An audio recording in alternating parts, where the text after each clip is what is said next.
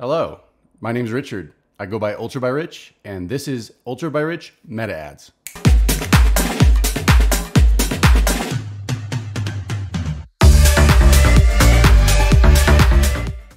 In this session, we're going to be going over how to create a custom audience in your Facebook advertising account that includes anybody that's interacted with a form from one of your recent ads. So that may sound like a mouthful, but this one is a great audience to create and retarget towards with some Facebook ads. And it's basically anybody who's actually seen one of your ads, interacted with the form you have attached to that ad. So it does have to be a lead form conversion type. I have other videos on how to set that up, so make sure you are using one of those tactics before you get here. But once you're here, welcome. And today we're going to be going over how to create this audience. So let's jump right in. First thing you're going to want to do is actually hit Create Audience from your audience dashboard.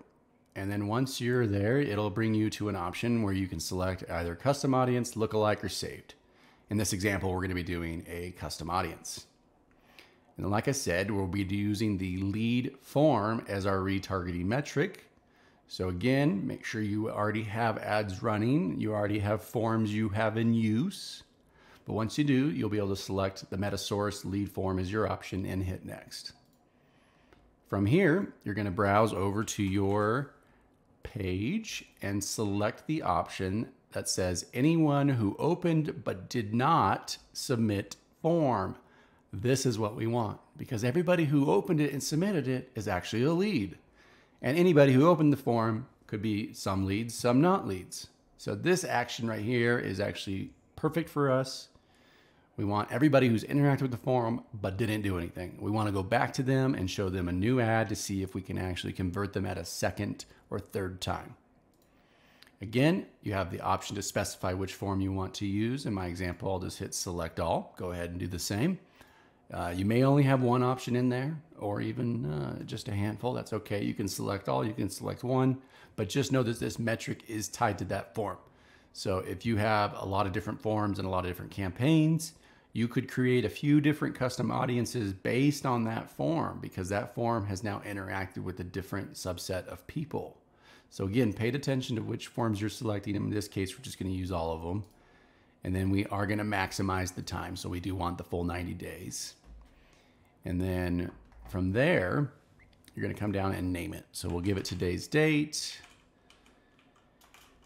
Get the client name. We'll use my name, UltraByRich. And then we're going to be doing a retargeting. And we're going to be doing a forms. So quickly, you don't necessarily need the date in this. We create so many audiences all the time that we want to know what day we did that. So that's why I add that. But it's okay just leaving it your actual brand, and then we're reusing it to retarget. So it's helpful to reemphasize what the audience's purpose is, and then what metric are we using to do that. So forms. And feel free to fill out a description. We don't because we've come up with a system that actually explains it in the name, but feel free to put out a description as well. Okay. Now, real quick, I wanted to mention to you our Done For You Facebook ads. There's a link in the description for a free one-on-one session where we actually go through your business and talk about how we can optimize and build out your campaigns. It's free to do. Definitely recommend it. Let's get back to it. That's it. Now you can select that audience when you go over to campaigns and you hit Create New Campaign. Let's do a leads. Just going to jump in here to show you where that's at. So we'll do a new campaign. Now, of course, make sure you've got your first page filled out. Looks like we're okay on this quick example. But we're going to do the forms. And let's change it to UltraByRich. And then we're going to go down to the ad. And this is where you see the forms. So there's all the forms. But then this example, we're going to be using the exact same lead form conversion type, and we're going to be targeting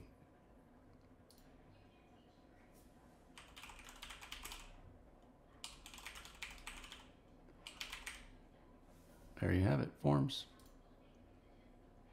So you can see now this campaign that I just quickly created All it's doing is retargeting people that have interacted with the form and not filled it out. You do want to turn this off, but everything else you want to leave wide open.